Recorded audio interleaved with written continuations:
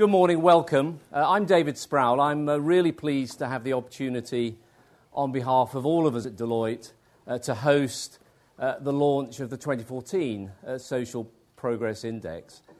And I'm really pleased to welcome all of you in the room and, of course, all of you viewing this online. I'm told we have over 60 countries participating.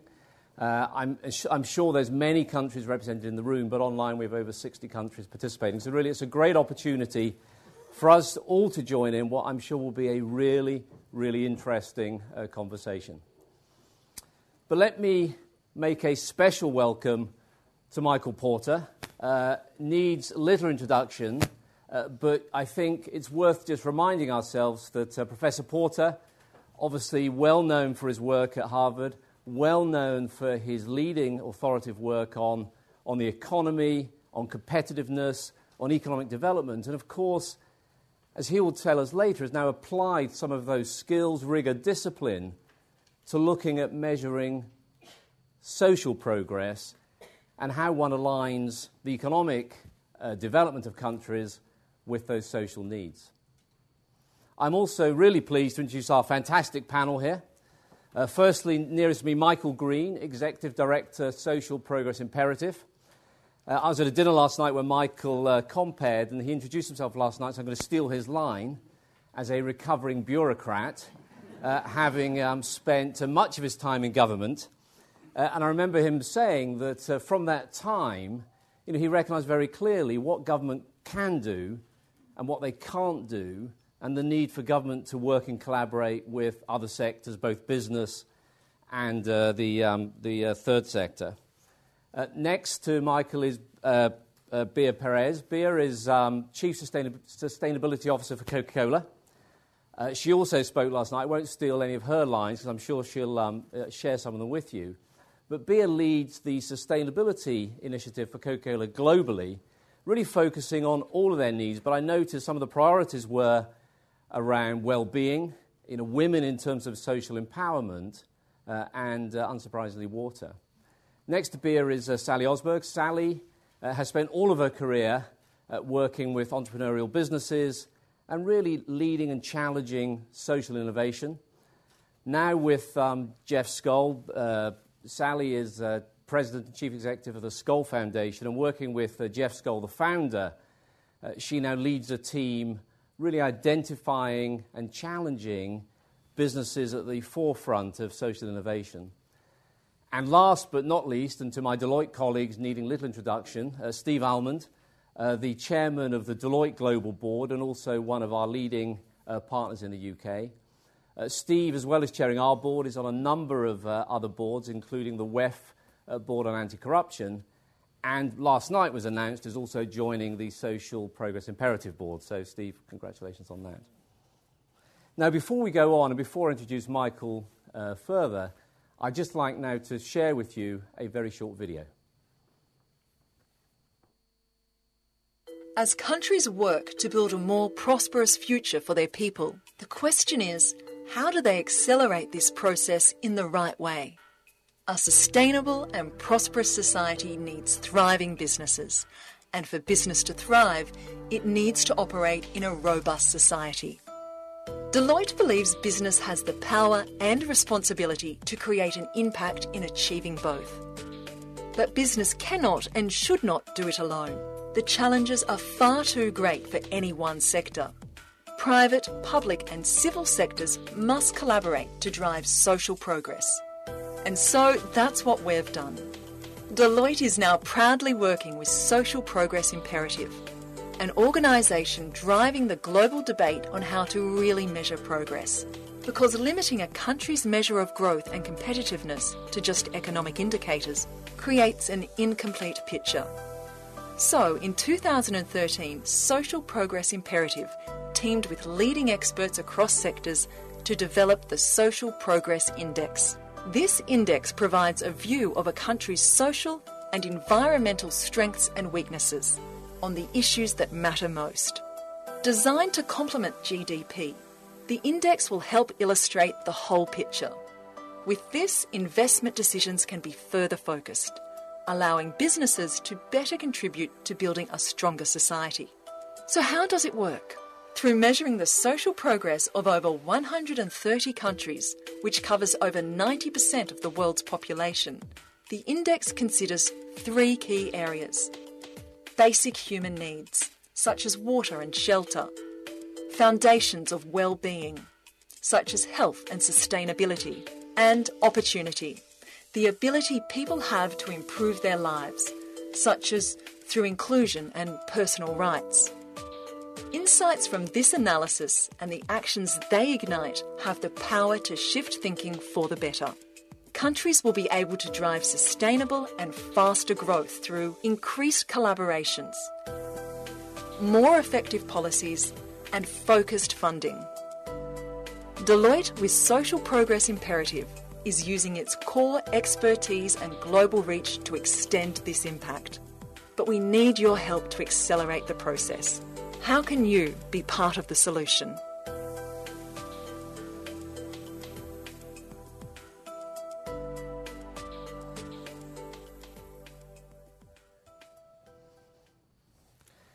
Now, as we launch the 2014 index and hear more about that, it's perhaps worth reflecting that here in London it's just 125 years since the publication of Charles Booth's seminal work on life and labour of the population of London back in Victorian times.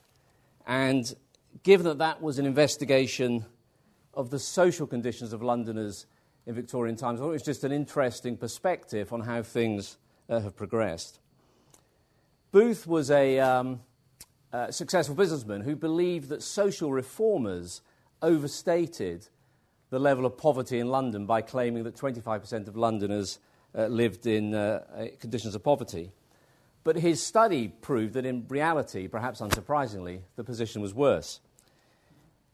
Booth studied many of the things that were relevant in Victorian times that perhaps we've now moved on in current times. He looked at working conditions, education, wages, religion, workhouses, police as the impact on social conditions. He lived with working families for weeks on end to try and get a better understanding. And perhaps demonstrating that balance that he applied, he wrote, many poor children are very happy, free from the swarms of servants, nurses and governesses that overshadow the lives of more wealthy families.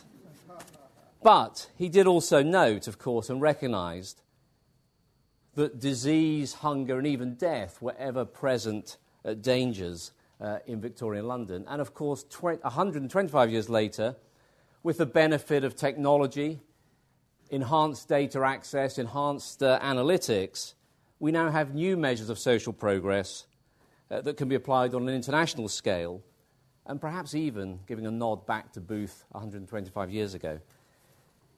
Now, I'm really excited that we have an opportunity, as the video said, to be part of that together, of that important discussion, and that we're bringing together the 3 important parts of society: governmental organisations, business and non-profits, because we do believe we're at a turning point on 2 very important factors. The first is that the complexity of some of these social problems really do require cooperation, collaboration between government, business and not-for-profits. As Michael has said last night, and I repeated in my comments, recognises that government cannot do this alone. I think we all recognise that no single sector can solve these complex problems alone. So that need for collaboration is key. And the second thing, of course, is that GDP alone perhaps is not the only measure that matters, as Michael will cover. As Bobby Kennedy famously said, GDP means everything except what makes life worthwhile. So 8 years on from that comment, we do now have a chance to look at a more forward-thinking, more enlightened way of looking at development. And with that, with no further ado, I'm really delighted to welcome Michael Porter to the stage. Michael, it's all yours. Thank you.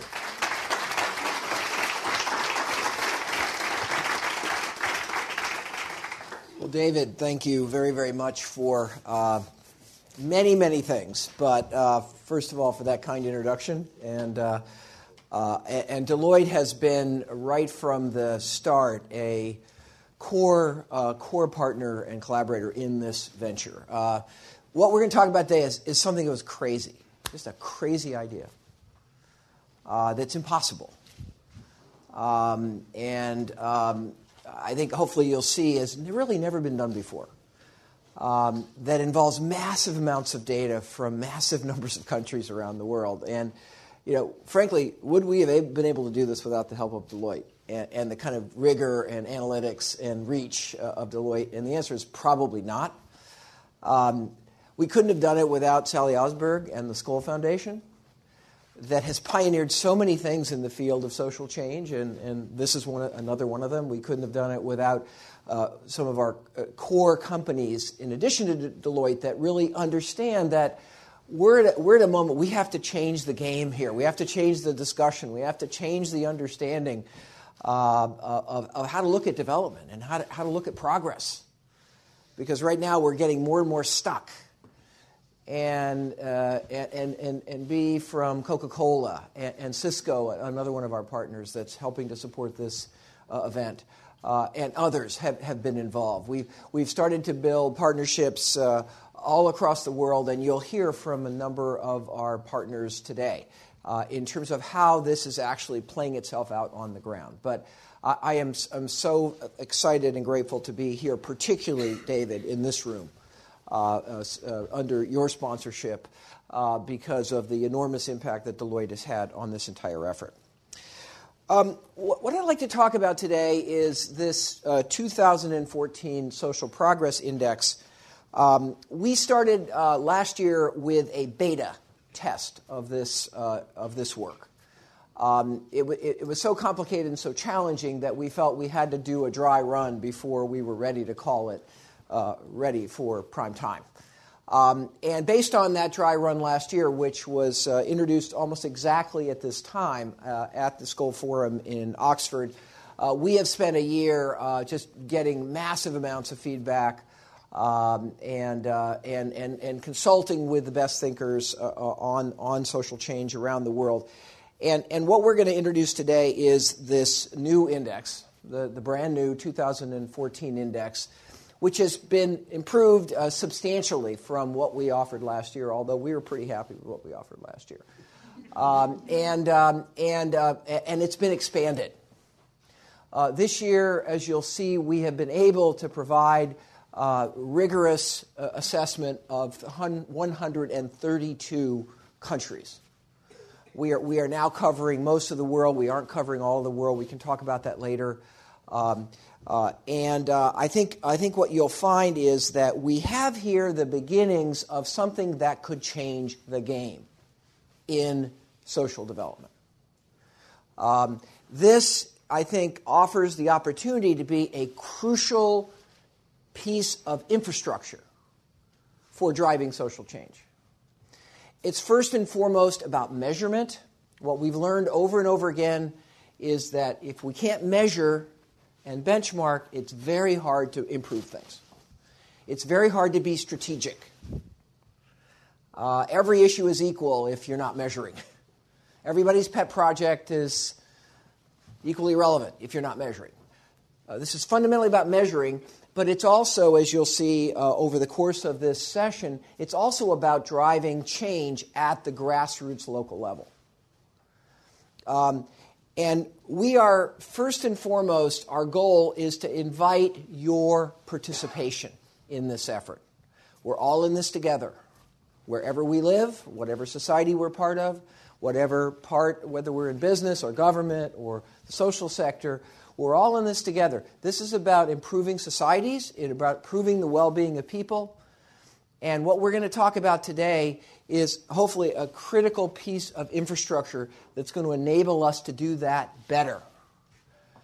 But in order to do it across those 132 countries and more, we're going to need lots of us to kind of get behind the oar and pull.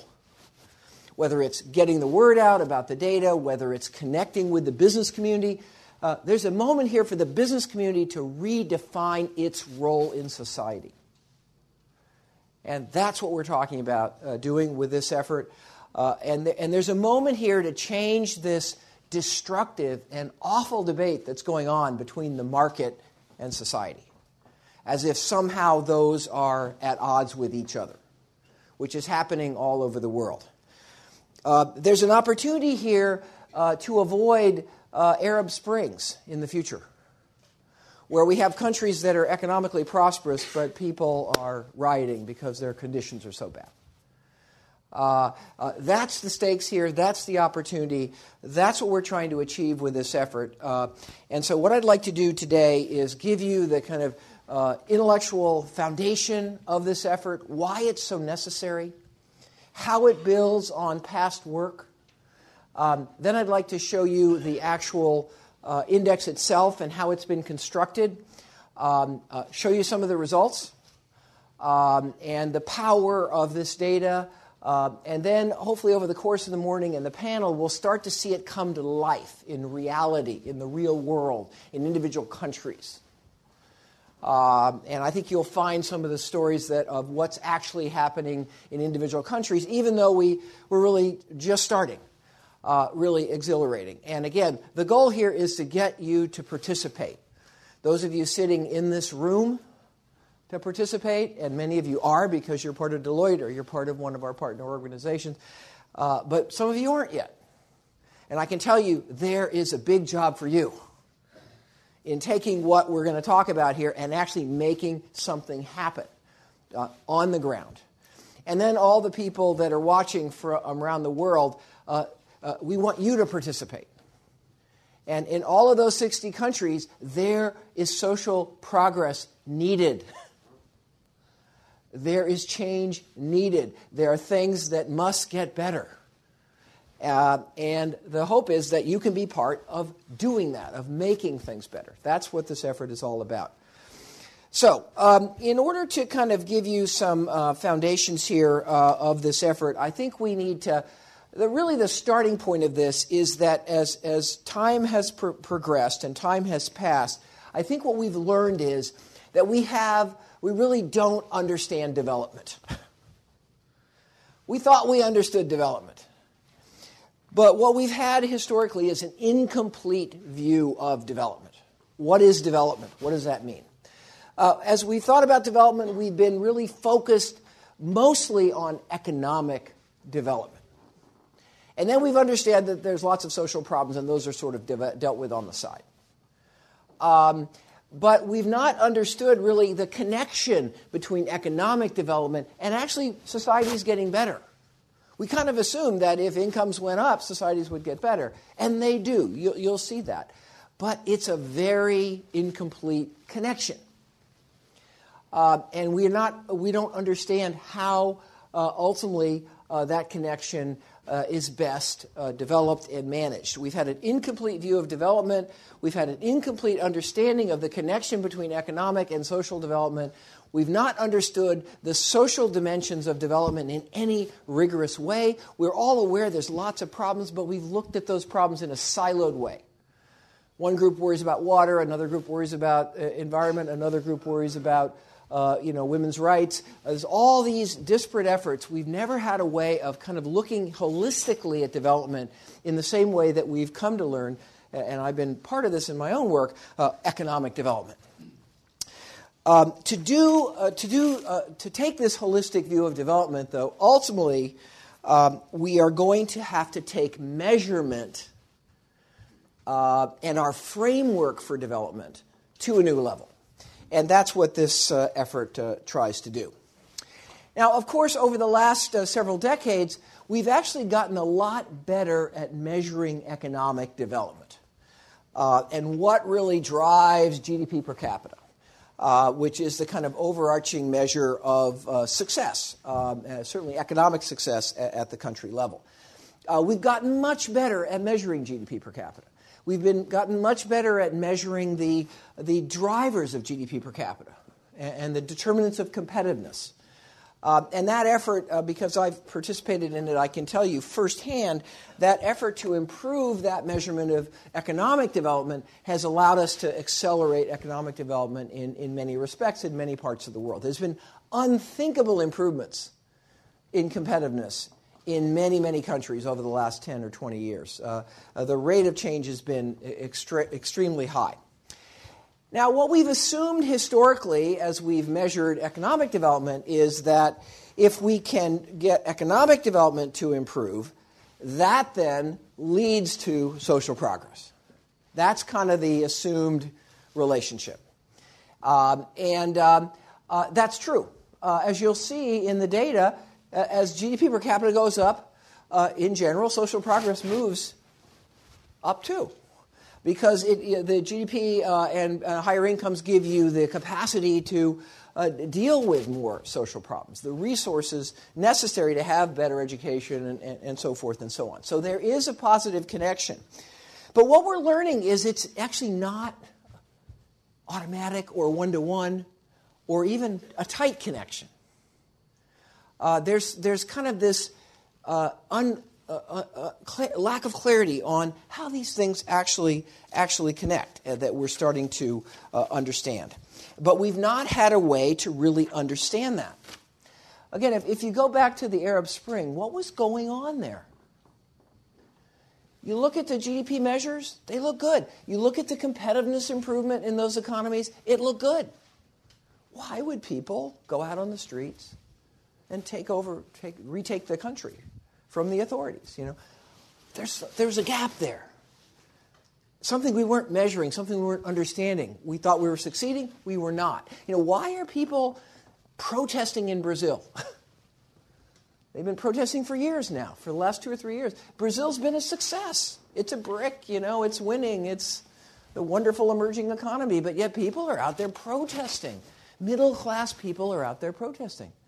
We haven't been able to capture and understand the connections that are underpinning the fact that economic progress is not leading to social progress. And this effort is an effort to really get at that. What we're starting to understand is, yes, economic development is a driver and an enabler potentially of social progress, but we're also starting to get the insight that it's actually making certain kinds of social progress that is going to enable actually sustained and successful economic development.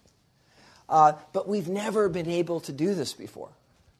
We've never had the ability to measure social progress so that we can understand the connections between social progress and economic development. And that's what this effort is ultimately trying to do. Now, there's been a growing recognition for some time now that we have to move beyond GDP. GDP has become a sort of the whipping boy, and GDP's too narrow, GDP's too narrow. I think a lot of us understand that, and we've understood that for a long time.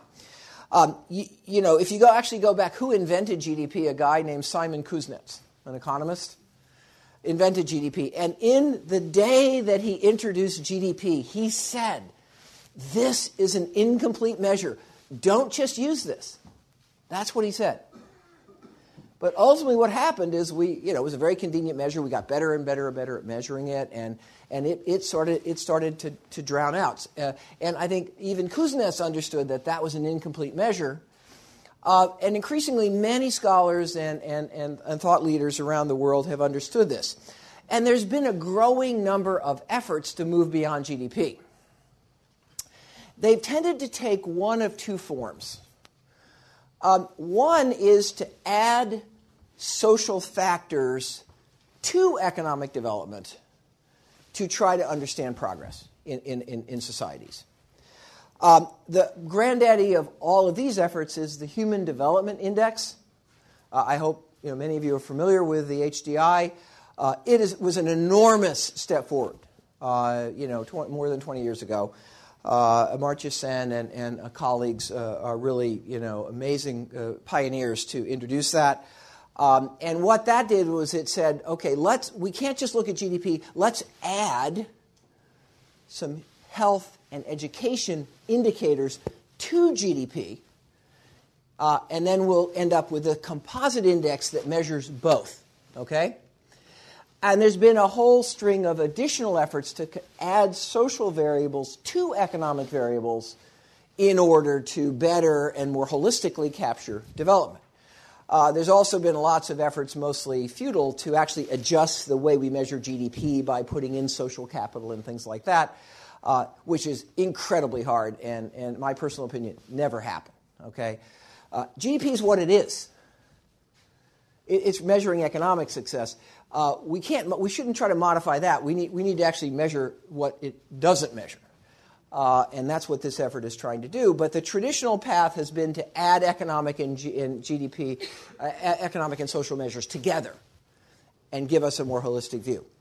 The other effort, as you see here, is to kind of jump to ultimately the ultimate purpose of development, which is well-being and life satisfaction.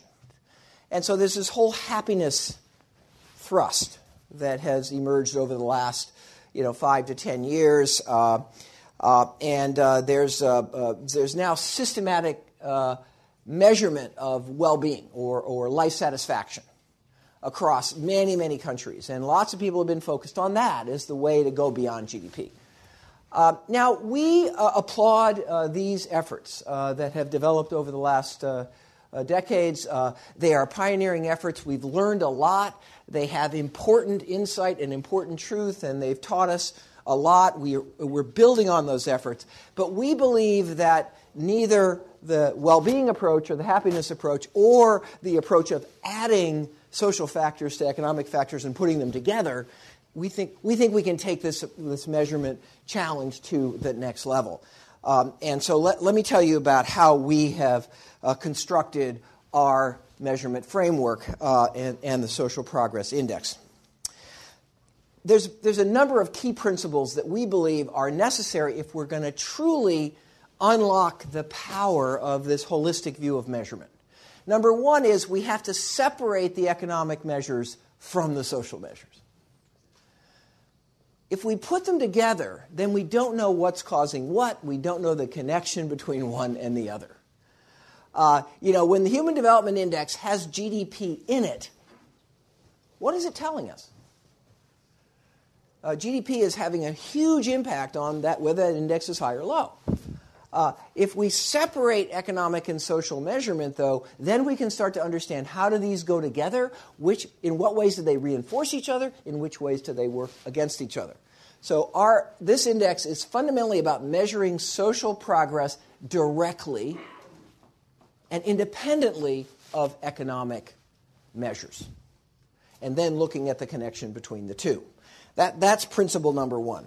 Principle number two is this effort is based on, as much as we possibly can, measuring social outcomes, things that matter to a healthy society, not the inputs.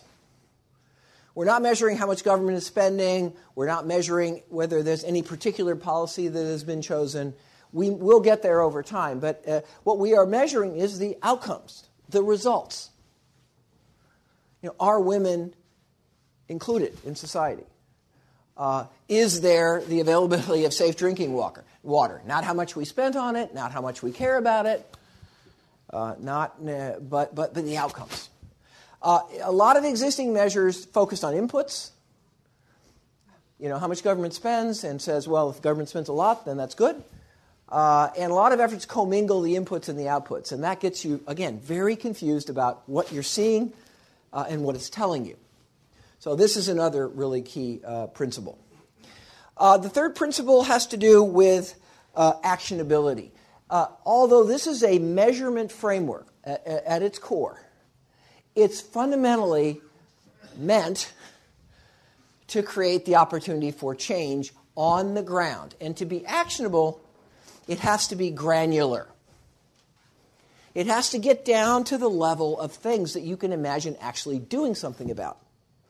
So although we have a Social Progress Index, which is a number, the real power of this framework is the ability to drill down to a very granular level. And in order to do that, we have to have a very holistic view of social progress. This is a complicated idea. What's social progress? It has a lot of dimensions. Now, there's been a vast literature, and many scholars have spent decades and decades looking and thinking about this. We're able to draw on all that literature, but ultimately we'd never tied it together. We never had a holistic way of looking at social progress that encompasses multiple dimensions. This has been a very siloed part of human endeavor, where each issue is seen as sort of independently rather than as a whole. I'll show you some of the power that you get from looking at it holistically in a minute. And then the final principle is we believe here that we're not focused just on poor countries. A lot of the efforts to measure social change are focused on the poorest countries. The Millennium Development Goals, for example, are focused on the poorest countries. They're great, and there's quite an overlap between the Millennium Development Goals and many of the things you'll see that we measure, although we go much further. But we want a framework, a broad framework for social progress that allows you to look at the whole spectrum of development, the whole trajectory of development. And what we're going to see is that even very wealthy countries have social problems and social deficits.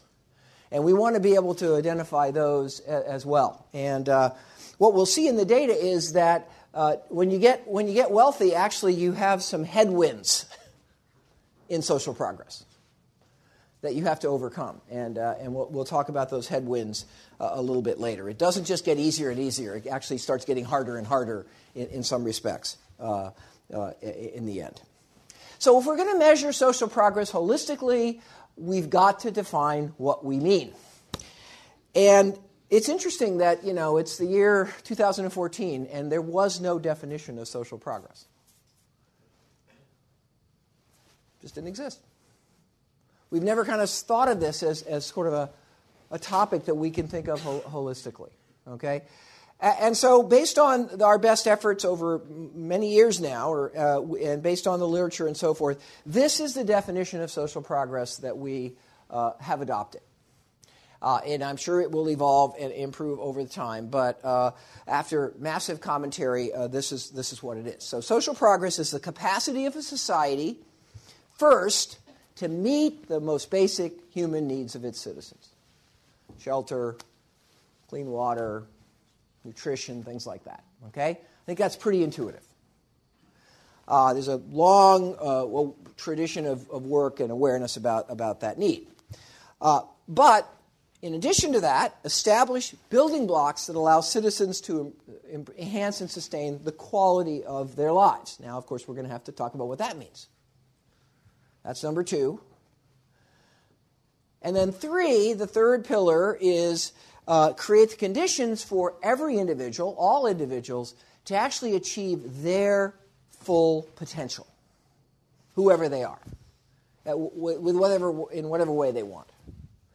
And that's what we will, as you'll see later, we'll call opportunity. Now, this definition, then, in order to implement this definition, we need then a holistic framework to put the flesh onto these intellectual bones. And this is the Social Progress Index framework. You saw it quickly flash in the video a minute ago. 3 key dimensions of social progress. Basic human needs. You'll see what we call components of that. Foundations of well-being are those building blocks. Access to knowledge. Can you get access to knowledge? Can you get information? Are you able to find information, have access to the information? Can you communicate with others? And you can see some of the others. The environment, having a sustainable environment around you is critical, a critical building block if you're going to have a healthy and prosperous society. And then finally, opportunity. You see the dimensions of opportunity. Do you have the rights to do things yourself? If you don't have the rights, you're not going to achieve your full potential. Is there freedom of choice? Do you get to choose as an individual? Or are you included? All groups in the society, and do you have access to that higher education that allows people often to actually rise to their full potential? So again, these areas are not, we didn't make them up. There's a vast literature. about all of these areas. Traditionally, that literature has been siloed. We've looked. This group has looked at that. This group has looked at that. What we tried to do is bring that literature together, get critique from the best scholars on development that we can find, and build out this definition and build out this framework. And then, of course, the next level of framework is to populate our key ideas, our key components of social progress with specific outcome measures.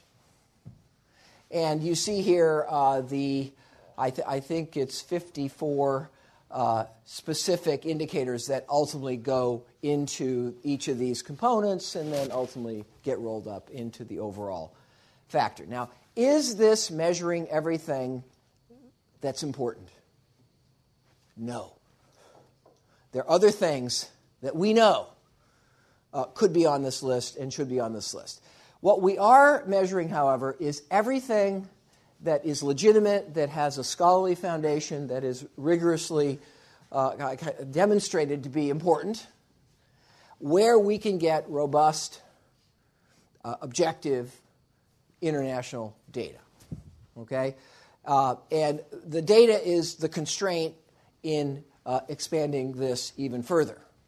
And we, in our report, you will see we list the 6 or 7 or 8 areas where we're the most hungry for data. And one of the things that we have to do over the next year or 2 or 3 or 4 is actually to cause that data to exist.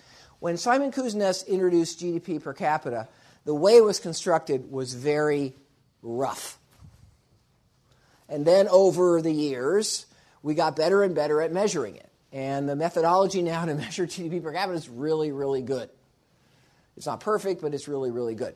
We need the same trajectory in terms of the data to measure social progress so that we can capture a few more dimensions.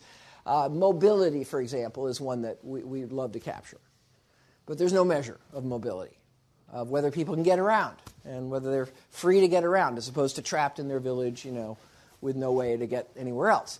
But there's no measure. So again, we think we've measured a lot. We're very, very proud that we've been able to create this rich framework, but we have a ways to go, and I want to acknowledge that. And one of the ways you, both physical you and digital yous, watching this session can help us is to make sure that countries are measuring this stuff. For example, we don't have Singapore in this list this year because Singapore is not measuring some of the really critical things that are even on this list. And Singapore prides itself on being very professional and measuring stuff. So we're going to go to Singapore. We're going to knock on the door. Guess what? You want to have a better society? You're not measuring critical dimensions of that society. And so get with it. So part of the effort here is data. Part of this effort is to raise the bar, improve the measurement. And that is a critical goal of this project. Now, here is, in very small print, the 2014 first Social Progress Index ranking. 132 countries. That's why the print is small. Okay? The shading here is what we call the tiers. Each color grouping is a grouping of countries that are kind of clumped. So there's kind of a top 10. And then it drops off. And then there's a next group, which we call Tier 2, starting with Austria and going to the Czech Republic, based on the Social Progress Index score, which is kind of a measure of the height, how strong or how extensive your social progress is. Then there's another tier from Slovakia to Israel, another tier from Kuwait to all the way down to Morocco, another tier from Uzbekistan down to Pakistan, and then a group of 8 countries that is really at the bottom of the global pack in terms of the quality of the lives for their citizens. Okay, this is the ranking. And you see on the right-hand side here of the screen, you see the Social Progress Index score, and you see the GDP per capita. Okay? Now, this score is 70 or 60 or 50 or 40 or in some cases 30. the way we constructed this index is for every variable, we figured out what is the worst performance ever demonstrated on a particular attribute that we've ever seen in the world. And to a first approximation, that's 0. The worst ever. The worst recorded. And 100 is the best result on a particular variable, ever achieved, with a little bit of a buffer, because we haven't seen anything like this. So 100 is like wonderful society, best measured any time in history, and 0 is, my God, we're nowhere in society. We're not doing a good job on any of these things. So when you see these scores, think of them in that context. The 0 to 100 scale is not just a statistical artifact. It's an attempt to scale these things based on what reality of what can be achieved. Okay? Now, if you look at the top 10, the leading country on social progress turns out to be New Zealand. Turns out to be New Zealand. We didn't know. But that's what it turned out to be. And number 2 is Switzerland, and number 3 is Iceland. The top 10, as you see, turn out to be relatively smaller population countries. And I'm sure, 100% sure that's not an accident. Because there's a capacity in countries like that to achieve consensus and to achieve awareness and to achieve progress, in a way that it's hard for Brazil, it's hard for America, it's hard for the very large countries to pull this off. Okay. Notice that New Zealand's GDP per capita is the lowest in the top 10. It turns out that GDP per capita rank for New Zealand, I believe, is 26th. So if you take the best available measures of is this a healthy society and rank, you find out that the number 1 country actually is the 26th country in terms of GDP. So that shows you these things are not the same. These are not the same things. These are different agendas. They're both important. Economic development is crucial. But we have to see how it connects to the other crucial things, which is, do we have a better society? Do people improve the quality of their lives? Is this a community where people are thriving? These are different. These are different. Now, if we go back to the broader list, and again, these are hard to read, and we hope you'll look at the chart in the executive summary, and you can read that better. Some interesting, just kind of general findings here. None of the G7, except for Canada, is in the top 10. And you see, and I'll show you some data later, the U.S. is actually number 16 on this index. And I'll show you the U.S.'s benchmark a little bit later. We see that, sadly, all the countries in the bottom tier are from Africa. No surprise there. But some African countries are doing surprisingly well.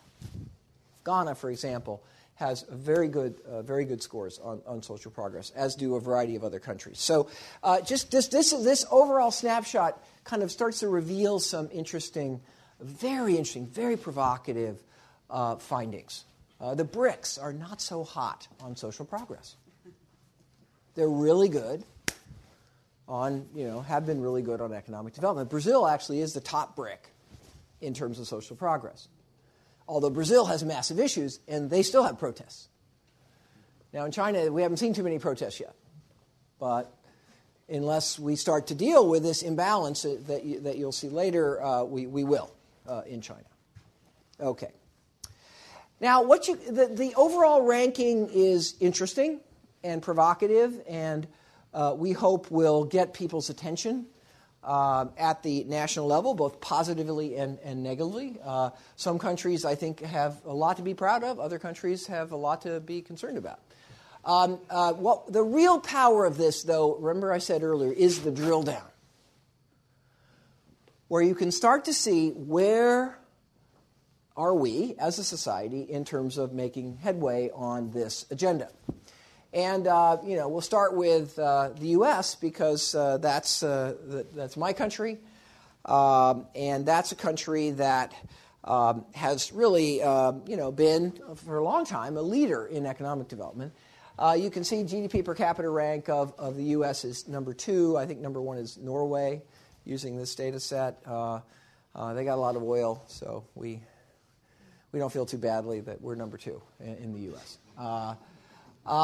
Social progress rank, not so high. Okay? And what this does is it takes all those 54 areas and it starts to say, okay, how are we doing? And green says that relative to peer countries with roughly similar levels of income, how are we doing on this metric, this indicator? Yellow says we're about as where we would expect to be, given this peer group. And red says we're not very good relative to the countries that we should be comparing ourselves to on this particular indicator. Now, as an American, what's kind of chilling to me is how much red there is up there. This is the second highest GDP per capita in the world. We pride ourselves on having a really good society.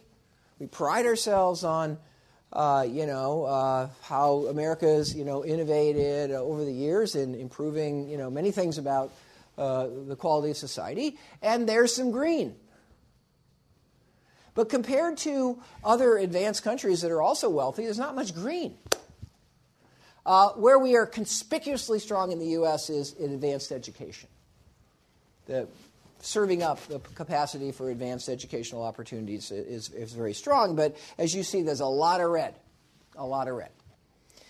And when we're talking about a strategic agenda for social progress, we have now some of the fundamental infrastructure and rigorous measurement that we now are able to create that agenda from. Although when you have this many red spots, it's hard to be strategic. You got to hit a lot of areas at one time, and I suspect that the U.S. debate about this issue will rage on. Now, here's a very poor country. This is Liberia. Liberia is actually 130 out of 132 in terms of GDP per capita. Very poor country with actually quite good leadership. And despite the fact that it's quite a poor country, it didn't fall into the lowest group. And it's the social progress index is a good bit higher. And again, relative to its peers, you see that even a really poor country has some green, particularly here on the opportunity dimension. Here's a very poor country where you'd think, there'd be no opportunity because it's poor. Well, but poor isn't the right way to understand opportunity. You've got to look at opportunity itself. You've got to look at, and what you see in Liberia is a pretty good record in terms of rights and freedoms and inclusion and even opportunity to get higher education. So again, we have these scorecards. We have 132 of these.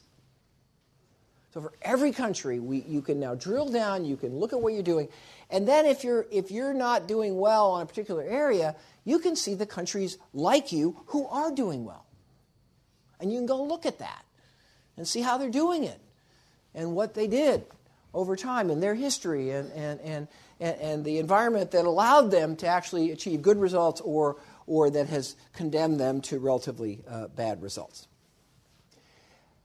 Now, if we look then at the whole body of data, of course, we're particularly interested at the connection between economic development and social progress. And I've already started to make it clear that there's not a one-to-one connection. There's a correlation, but not a connection. Here is the overall relationship between the two. GDP per capita here horizontally, low to high, social progress index on the vertical, low to high, and you see the scores. What you see is that as you move to, as your income improves, as you get a little bit higher income here, down, from 0 to 5,000, look at what happens to social progress. Okay? Economic development really matters. Okay? You get soaring improvement in the conditions. But then you see that it starts to get tougher. These are the headwinds I was talking about. It gets harder and harder to really drive things up and up and up, even as income levels go higher and higher. And I'll talk a little bit more about why in a minute. So we see this kind of nonlinear relationship. And we also see that clearly this is sort of not automatic. Because if you look at how sort of bunched things are down here, but how things kind of spread out when you get up into high income. In some countries, they get a very different path in terms of the societal progress that occurs. As you look at this, you see that there are countries that do a lot better at social progress than you would think given their income. Some of the stars here, of course, are New Zealand. That's the NZL up above that line. That's a country that's way above, it's pulling way above its weight in terms of GDP. You see Costa Rica, CRI, Uruguay, URY, Estonia, EST. You see Iceland up there. CHE is, of course, Switzerland. Down here, Philippines, Zambia, Jamaica, Ghana. So there's a set of countries here that have popped out, and we're understanding more and more about, okay, what are they doing? How have they come together as society? How has the business community worked with the government and NGO community? How has this happened that they're able to do this? In Costa Rica's case, part of it, they have a constitution that is all about social progress. It's just literally in the Constitution. They're literally required to spend so much money and do these things to achieve certain social objectives.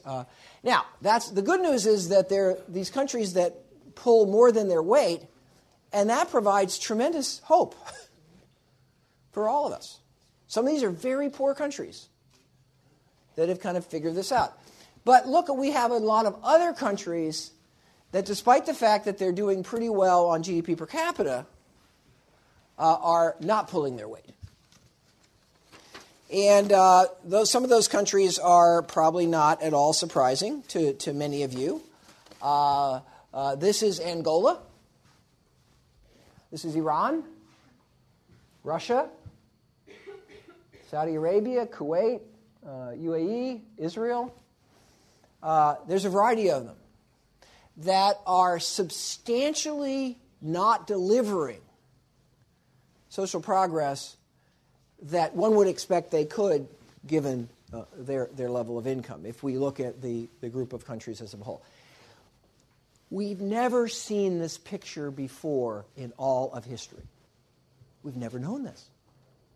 We've never been able to relate these things, because all the measurement has either been very incomplete or it's commingled the economic. You can't tell this from the Human Development Report, because the Human Development Report has GDP in it and social factors in it. Okay, now we can start to pull apart development, into these fundamental components. Now, what we're finding is when we start to pull this apart, and we start to pull social progress apart, we see some very different things going on. What we see on basic human needs is that there's sort of that's the blue line. There's kind of a rocket ship with development, with economic development. You get a little income, and boy, shoosh, off you go on basic human needs. And that's been a triumph. The Millennium Development Goals have amplified and supported that process. And we see that this is quite a tight relationship in terms of, everybody kind of follows the same path.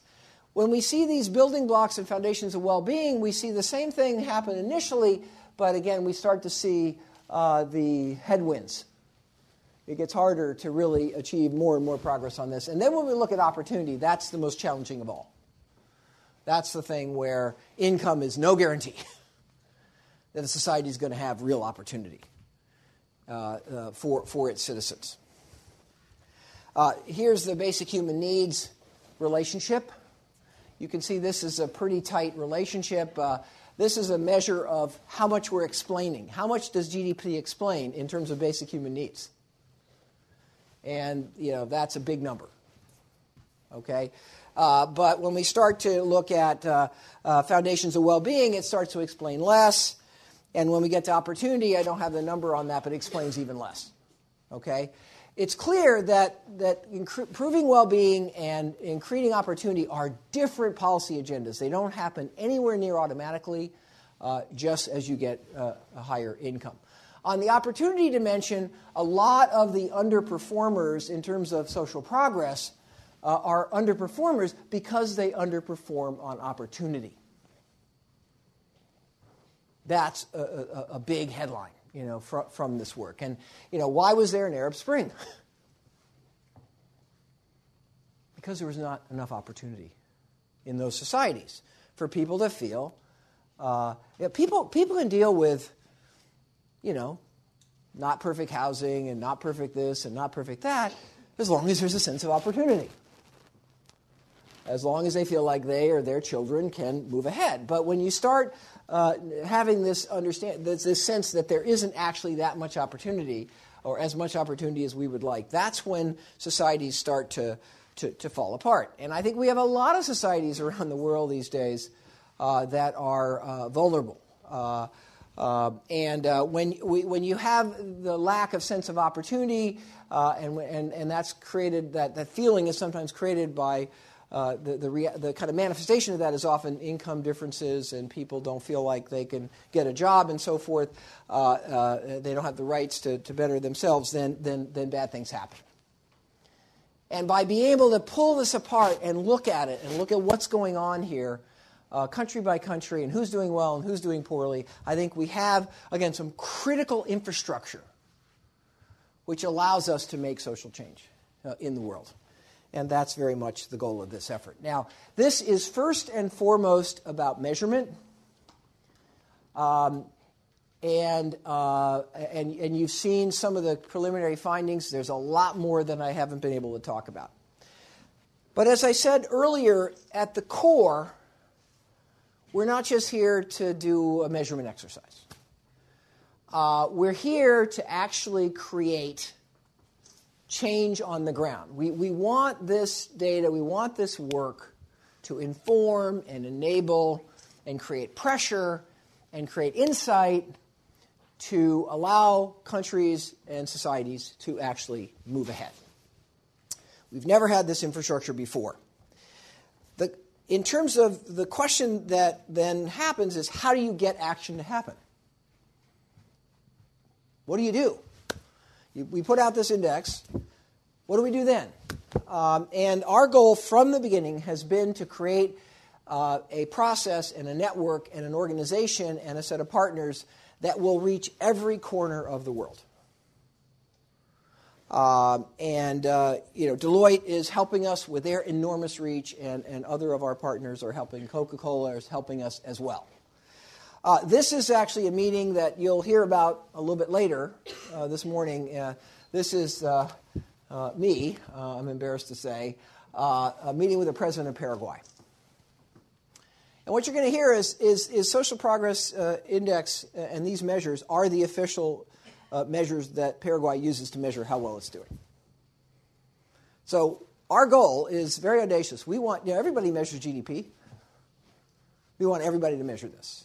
And for this to come out every quarter, well, it won't come out every quarter, but every year, to kind of take the temperature of how's the society doing, and then to translate those scorecards into a policy agenda. And to enable business leaders to figure out where the business needs to put its weight and where business needs to get involved. I think increasingly we're understanding that the role of business has to change in society. We can't just step back and say, social progress is not our job. That's what business has done for so many years. I mean, lots of businesses have cared a lot and done a lot of things, but in general, the idea is business is about business and social progress is for others. And increasingly, that's breaking down, and we have companies like Coca-Cola and others here that are trying to engage in their society. But the question is, where do you engage? How do you engage? And we very much hope that this effort starts to say, okay, how do I think about that? What are the priorities? How can I connect this to my business?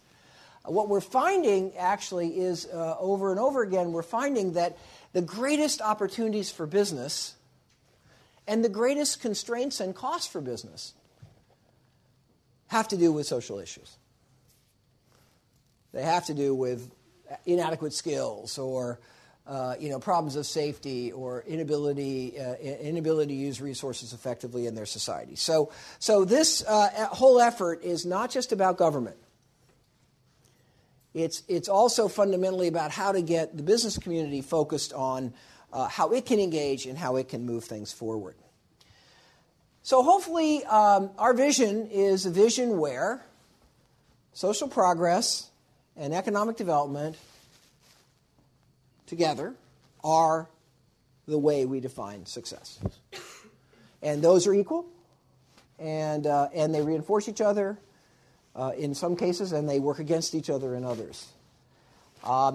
I have personally been involved in economic development, economic measurement now for decades. I was for many years the co-chair of the Global Competitiveness Report that came out every year that kind of benchmarked countries on competitiveness. What I saw with my own eyes was when that report came out, because it was granular, because it had a framework, because it got better and better over time, every government looked at it. And committees were formed to pick it apart, to figure out what was holding that country's ranking back. So if it was taking too long to clear goods through the port, then they'd work on the port. And if it was taking too long to start a new business, they would work on that law. And if there was crummy infrastructure, then they would work on the highway system. That's what we can accomplish here.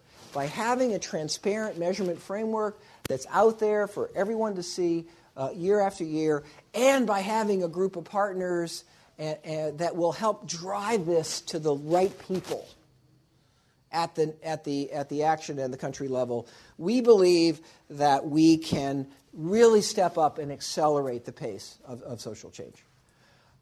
So that is our effort, that is our vision, and I'm very, very excited to now turn it over to Michael and have a panel to really talk about both the idea but also how we put this into practice. But we invite your participation. Everybody in this room knows somebody that they can introduce to this. Everybody in this room has access to political leaders who work on this stuff. We invite your participation. We've got to start here. We're very excited, but the proof will be the change that actually occurs over the coming years and the coming decades. Okay, thank you very much. Thank you, Mike.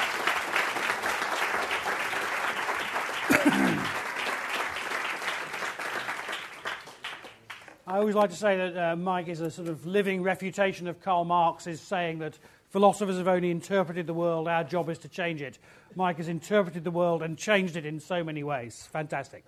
Let me say, so this is very much the start of a conversation. There's a conversation going on online now on #SocialProgress. Our website, all the data, all the methodologies on our website. This is not a black box. Transparency and openness about that data is crucial for us. Download our data, use it, analyze it. We really want your feedback, as Mike said. So this is really, from the beta version from last year, it's improved so much because of people using it and feeding back to us. We really want your engagement. Let me turn now to the panel. And there was one question on Twitter that I won't ask you, which was, Mike said that small countries tend to do better on social progress, so will an independent Scotland do better on social progress in the UK?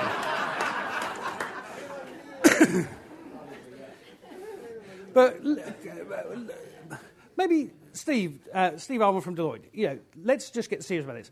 Why does this matter to business? You're a business. A business is there to make profit. Why does true growth, social and economic progress, matter to a business? Well, I think it's widely recognised now that business does have a fundamental role to play in building society, and definitely in the aftermath of the global financial crisis, I think we're seeing a real shift in business attitude. A growing number of big company CEOs, in an effort to rebuild trust in their business after the crisis, are seeking to articulate a broader purpose for their business and communicate with all of their stakeholders rather than just the shareholders, the capital markets, to demonstrate that enterprise can be a force for good in contributing to society.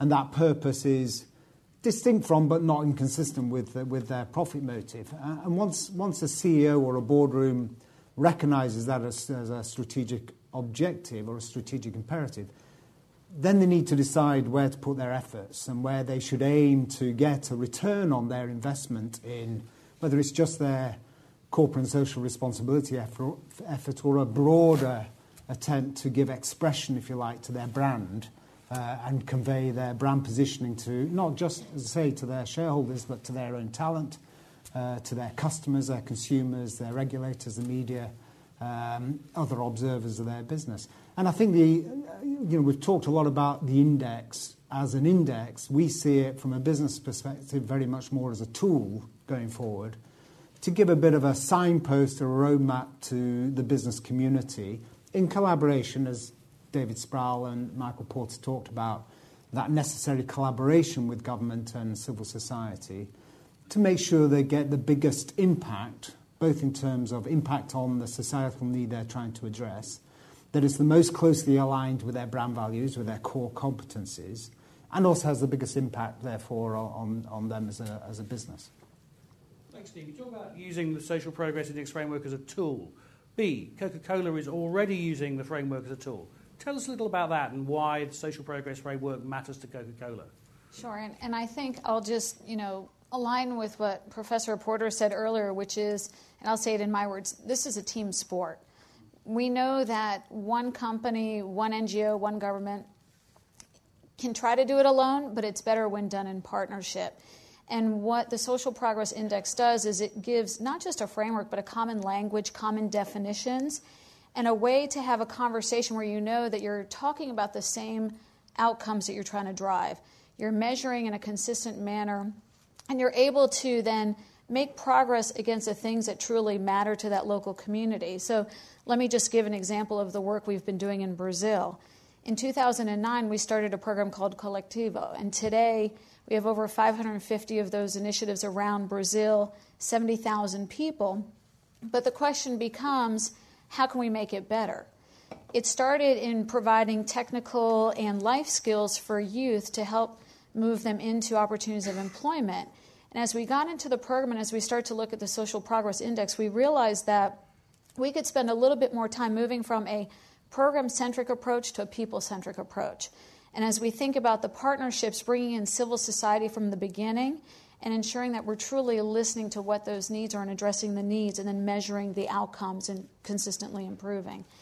And also taking a look at the uniqueness of that chart up there where how does the economic development and social development work hand in hand?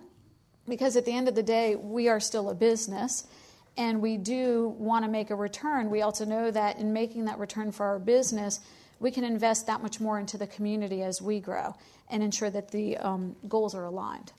Thanks, Pete. Sally, the Skoll Foundation works on social entrepreneurship. How does social entrepreneurship fit into this story? And maybe I can sort of tag on a sort of supplementary question, which is a word that's come up is a sort of collaboration. I want to come back to the other panel members on this. Also, how does collaboration fit into the story? How do you get the sectors working together? Thanks, Michael. Social entrepreneurs have been working on the challenge of the social progress imperative for a very long time. And in fact, they are master catalysts of the kinds of collaboration we've been discussing. They understand that none of us can do this alone. And although their ideas, their innovations are catalytic, they pursue common cause with the business sector and with the public sector. Let me give you an example. We have some social entrepreneurs here in the audience, in fact, and as you know, we'll be engaging with them throughout the week at the Skoll World Forum. One of the organizations we've had the privilege of supporting over many years is CAMFED, the Campaign for Female Education in Africa. They have been working with the governments of Ghana, the government of Zambia, both of which are making headway on their social progress in the areas that CAMFED has been pursuing.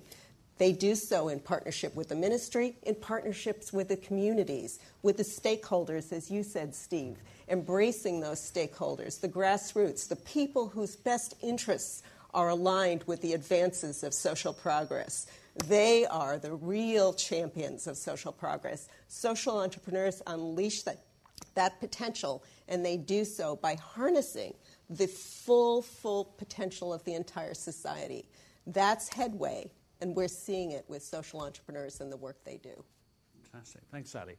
One thing I should emphasise, Mike showed the scorecards earlier, and that identifies priorities for action, but also where there are great successes.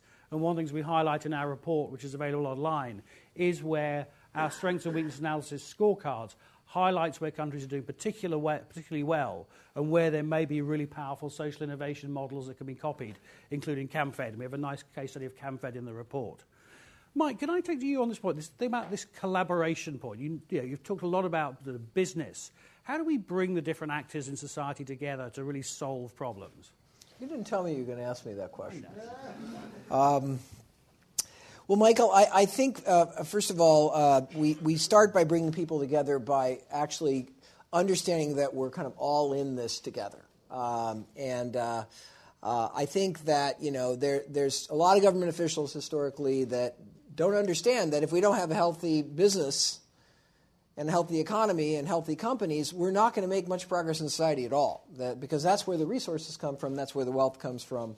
And there's a lot of businesses that thought, I have nothing to do with government and all this social stuff. That's not my job. Just leave me alone. I'll get to make a profit. I'll pay my taxes, and then you guys do something with the money.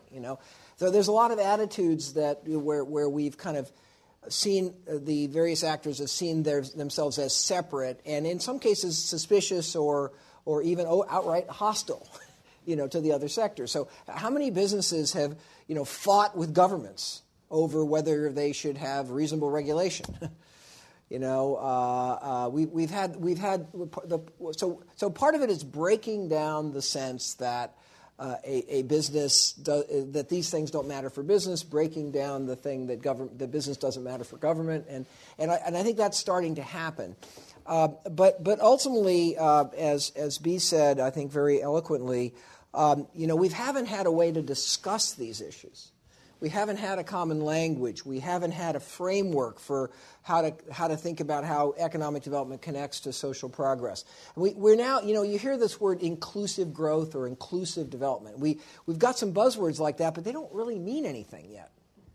And what we're trying to do is build out the kind of infrastructure and the intellectual infrastructure and the measurement infrastructure that can allow us to have these conversations, set priorities, and collaborate. And I think on the business side, as those of you that have read some of my work on shared value know, I actually believe that the greatest growth opportunities and profit opportunities for business are actually in addressing a lot of these societal needs. Those are the biggest market opportunities in the world, and I think we have wonderful examples, including Coca-Cola, of where that's happening as we speak. There's no conflict between business success and social progress, not any inherent conflict.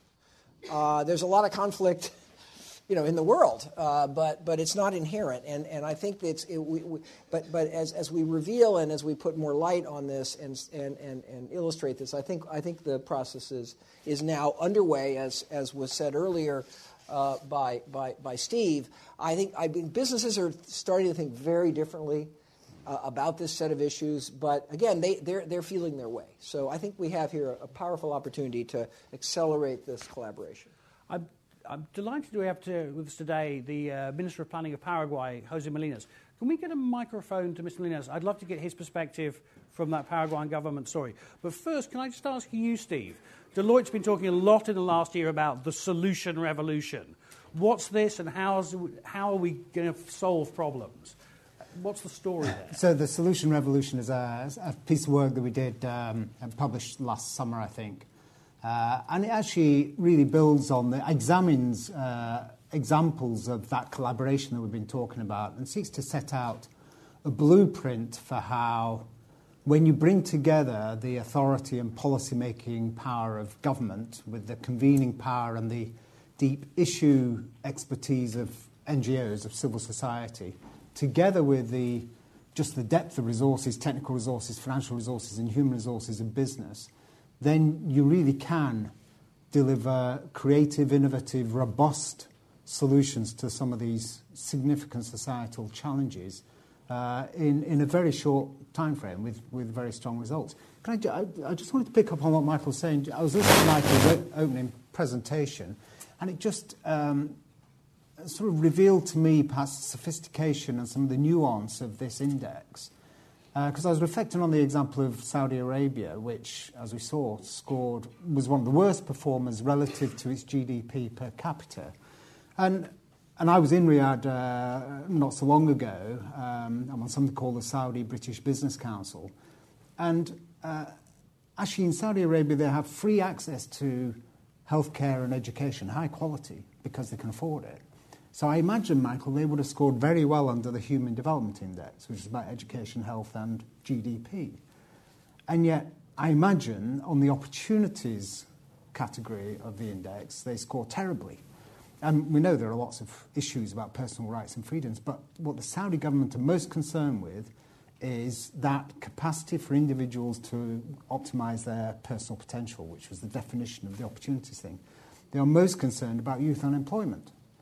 They have policies to cause businesses to have a certain number of Saudi nationals employed. And because of those concerns, we're now collaborating with the government and the business community in the Kingdom and in the United Kingdom on trying to promote entrepreneurism, trying to cause the Saudis think their small and medium-sized businesses are underperforming both in terms of job creation and exports, and working together to try and solve that as a way of responding to that issue under their opportunities channel and solving youth unemployment, which of course is one of the perhaps underlying reasons for the Arab Spring. Mr. Molinas, do tell us a little bit about Paraguay has formally adopted the Social Progress Index as a measure of national performance. Tell us a little about your experience. Right. Thank you very much, Michael, for the opportunity to comment. And thank you very much, Professor Porter, and the Social Imperative Steering Committee for putting together this tool that is of great value for a country like Paraguay.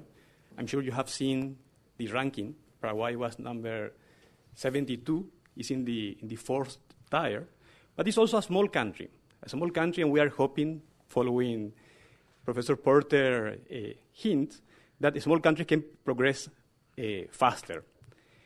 Paraguay ranks in the 55th percentile, and one of the great advantages that our country benefits from this initiative is to have a tool to start a dialogue with society of putting people first.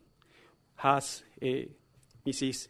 Villa said, this tool emphasizes reaching the full potential of every citizen, and that's something that everybody likes. And because everybody likes, it's also a tool to create social consensus, as Mrs. Sally says. And some early signs in Paraguay of creating the social consensus are mainly two.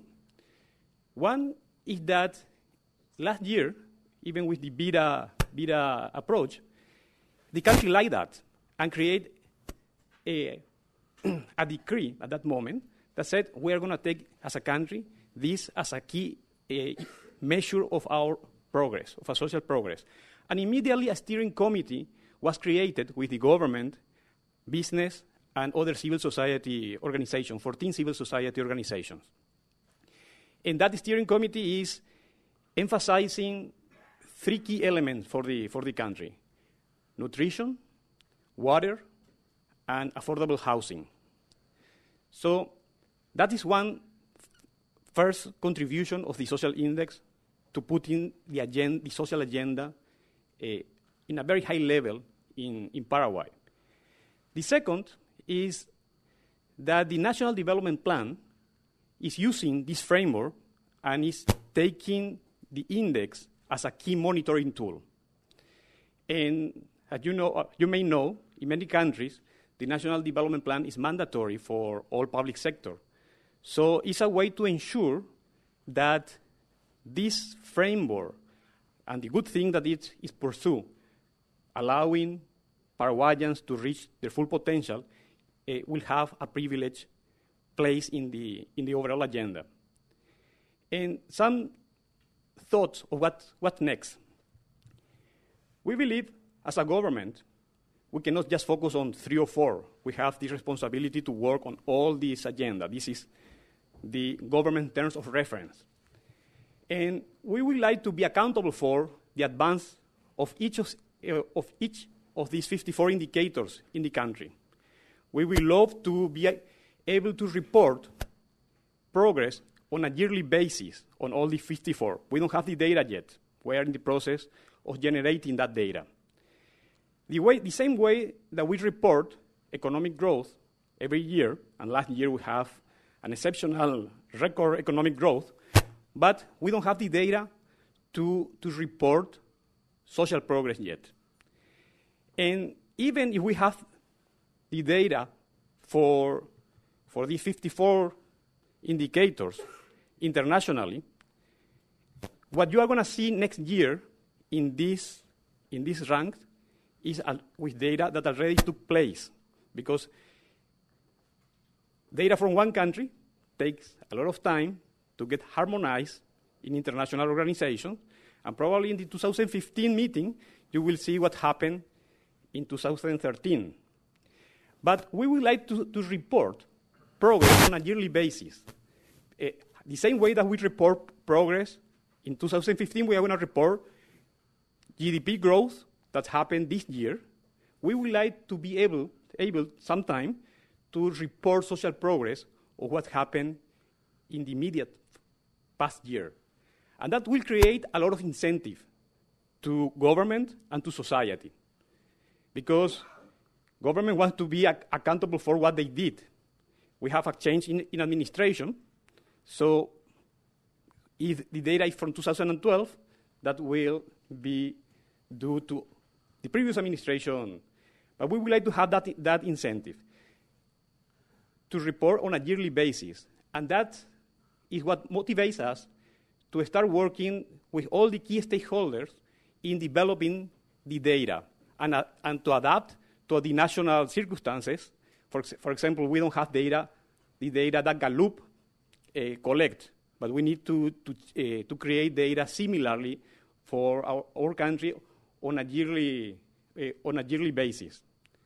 And thank you again for putting together this beautiful framework, this beautiful index that allows us to focus on people and to work together for all people to reach the full potential. Thank you very much. Great.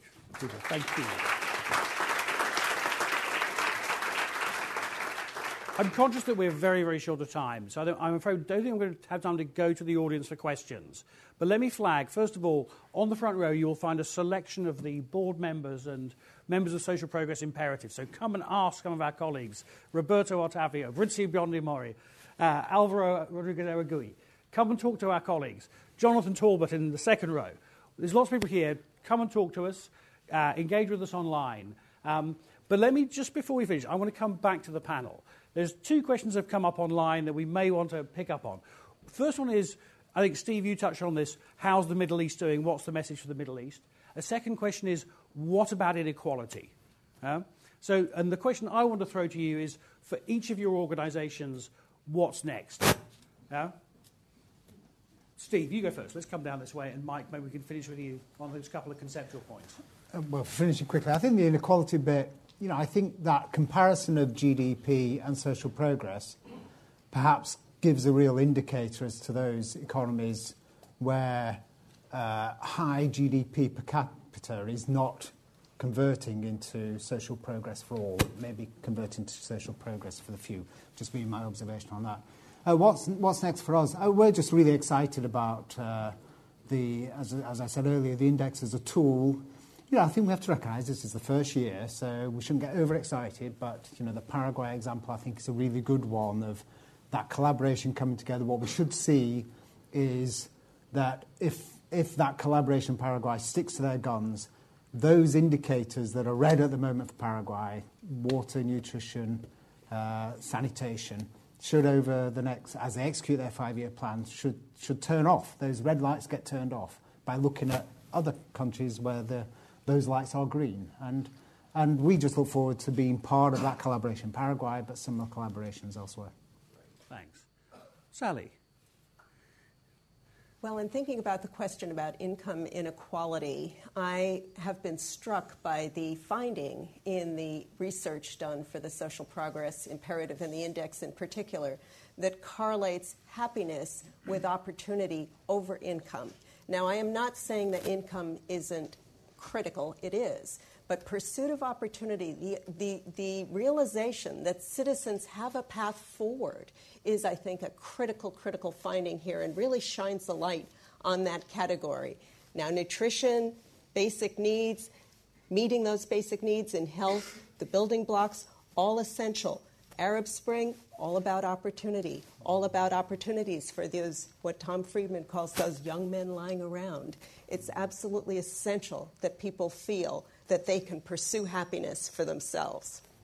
What's next for the Skoll Foundation? I think I'm looking at the social progress imperative and this index as really the wind in the sails. For too long, social entrepreneurs have been working against headwinds. This really starts to incentivize the kinds of collaborations that we know are essential to the large-scale change that social entrepreneurs are all about. So I see tremendous opportunity for convergence, for alignment, for action, and for the results that will actually add up for citizens across the world. Thank you, Sally. And the Skoll World Forum, of course, this launch is part of the Skoll World Forum, which moves to Oxford tomorrow, running for 3 days. And we're really honoured that the Skoll Foundation has kindly given us a really great location to meet with those social entrepreneurs, the 1,000 change makers who are really, we hope, are going to be partners for social progress imperative in the future. So, Sally, thanks to you. B. Since they did a wonderful job around inequality in the Middle East on those questions, I'll talk about what's next and say it's about a call to action for business, for society, for government, for NGO partners. Move forward, test this out, take it into action, use it. It's a great tool. It also, for us, we found is a capability that has to be built. Recently in Brazil, we did a session on shared value. So we were able to bring in the learnings from Professor Porter and have the government sit at the table, civil society, different people from the Amazon state, as well as other corporations and NGO partners to hear how we're deploying shared value and also starting to use a social progress index. What I'd also say is what's next for all of us is to go to the community level. So right now we're at the country level. We have to keep doing more work to get this to the community level because, as Professor Porter said, the true power in this framework is the details, and the details matter because we're not just talking about data and charts up there, we're talking about real people who have an opportunity to benefit, which means that the entire world benefits. And so since we're all in this together, I think we have to go to that next level. So that's the call to action. Fantastic. Thank you, Bea. We talked about getting granular action. I just want to recognise our colleagues from Orchestra, the think tank from the Basque Country, who have done a first pilot of deploying the Social Progress Index at a subnational level. It's in our report. Read the case study. It's really, really fascinating. And just a quick shout out to Patrick O'Sullivan, who's written a fantastic chapter in our methodological report all about the conceptual foundations of social progress. So for you philosophers in the audience, I know there are some there. Please do talk to Patrick. Mike, final thoughts. Look, I said before, you've driven change in so many ways, in business, in economic development. Where's next for driving change in social progress? Well, I think, to me, the most powerful force for driving change is, number one, ideas. It's really having a way to look at the problem, see the problem differently. And I think the beginnings here of how we can understand development in a more holistic way is going to be an enormous unleashing of progress. And then the second kind of key driver is information and measurement. Actually starting to get rigorous, concrete scorecards about how we're doing and whether we're making progress or not, and how we're comparing to others, I think are critical. This effort, we're in this for the long run. We are going to keep pounding away at this. It's going to get better and better. We're going to, with your help, there's going to, hopefully next year there'll be 5 Paraguays or 10 Paraguays or 20 Paraguays where we've collectively engaged at this level to, and you know, think of the exhilaration of actually what the minister said. I mean, this is about people and opportunity. What a great conversation to have in terms of policy and society and development. And this is the conversation we must have, and this is the conversation I think we now are in the position to have. And as we have more Coca-Colas and Skoll Foundation and Cisco's and Deloitte's, you know, having that conversation with us, I think my level of optimism that we now can start to see a way forward is higher than it's been in ever. So we need your help, though. We need your participation. We need everybody here to help us open the door, help us get this to the right person, work with us in this country. This is a global, hopefully a movement that will take off. Great. Thank you. I'm really sorry I've overrun. Thank you to the panel. Thank you to our host, Deloitte. Thank you, Judy, for coming. David, back to you to close up for us. Thank you. Very good.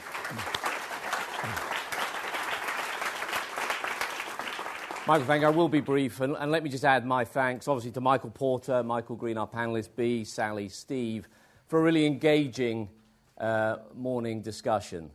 I think the case is made in terms of the importance of this. It's clear we now have an index, something that's actionable.